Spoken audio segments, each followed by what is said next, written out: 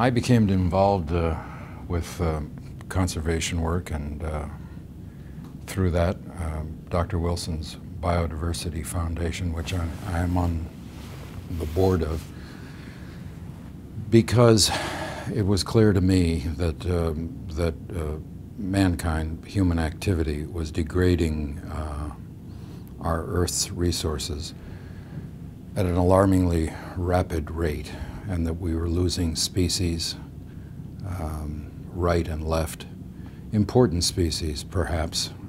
In some cases we knew, in other cases we hadn't yet full knowledge of a species or an organism before it was lost. It's my understanding that much of our medicine, much of our food stuff that may be required in the future will come from these reserves of biodiversity, which are rapidly disappearing. And unless we have fully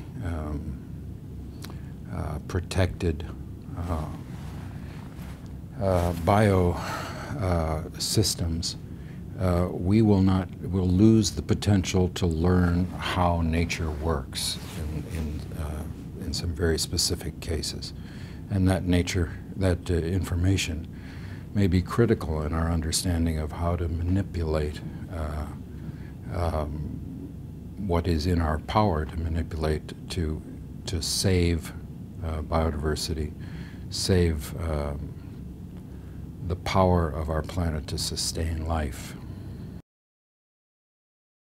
The work itself is, as Dr. Wilson has said, is an educational effort to cause people to understand and to protect these reservoirs of biodiversity.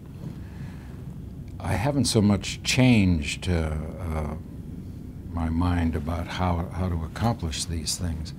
It is really the mission of Dr. Wilson's foundation to bring understanding to the broad population and young people who will be making important decisions in the future, and to current leaders both in the business community and in government who can make policies which are more beneficial to the preservation of biodiversity. So I can't say specifically that his way of approaching biodiversity has changed the way I think about it, except to say that Dr. Wilson has a great gift for language, and he has made it he's made a very powerful argument in favor of living nature. And I find his argument, his persuasive powers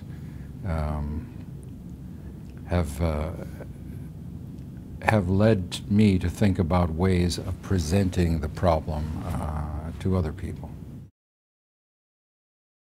I make myself available for to do on-camera public service announcements and whatever I can do.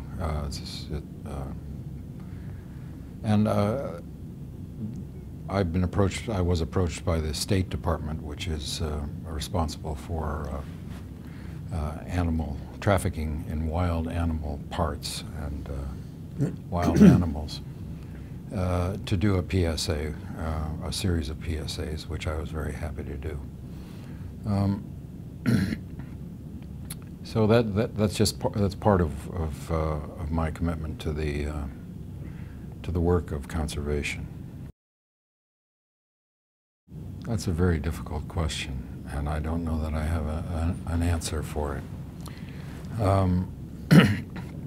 I think the basis of acting is empathy.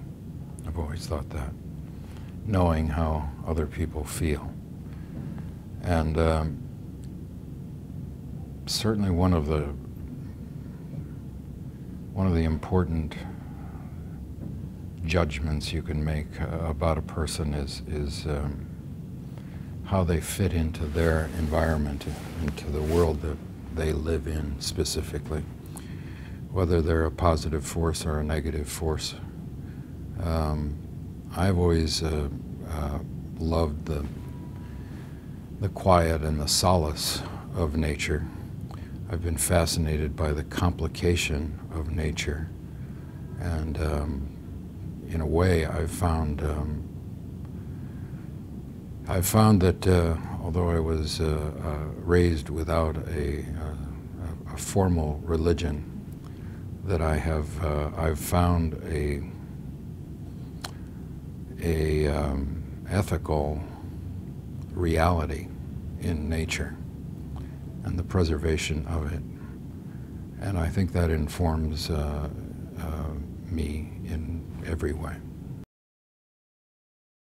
Well, I think the answer is that we can't live well without living green. We've come to the point where we have stretched our resources to the point of failure.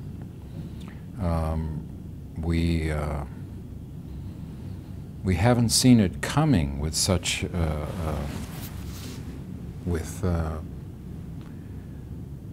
enough time, and so now it has reached the stage where we're recognizing that we are in crisis, that the effects of global warming, the effects of the degradation of the sea, the effects on the future for fresh water, all of those are very serious problems which are begging for solution.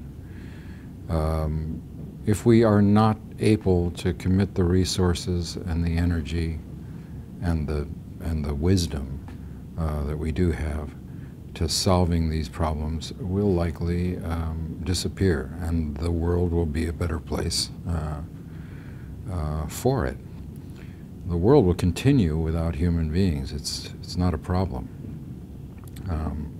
But to ensure a future for human beings,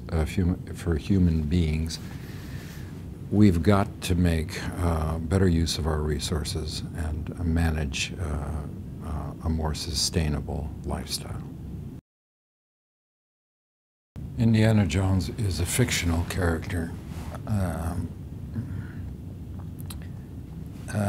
I can't really think of him as an environmental hero or anything outside of the context of the films in which he lives. I think that's the answer. I don't really think about my work in acting as I don't have an ambition for particular roles. I have an ambition to do good work with good people, tell stories that are compelling and emotional, and to engage my own ambitions to do good work. That's my goal for my professional life. The only advice I've ever offered young actors is to try and figure out how to do it for yourself. Never be caught with the idea that you can imitate someone else's success. As much as you might admire what someone else does, don't try and imitate that. Find your own way. Find your own voice. Find your own feelings, and that will give you a unique opportunity. My first mentors were teachers and scoutmasters, and I think it had a lot to do with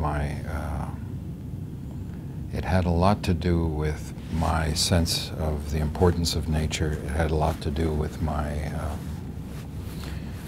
my sense of what a true and just and useful man is, and its pretty fundamental, basic human kindness expressed in a variety of different ways. And my professional mentors are well known. They are the wonderful directors that I've had the good luck to work with. Spielberg and Lucas and Sidney Pollack and Alan Pakula and others who have been very important to my professional life and to my personal life.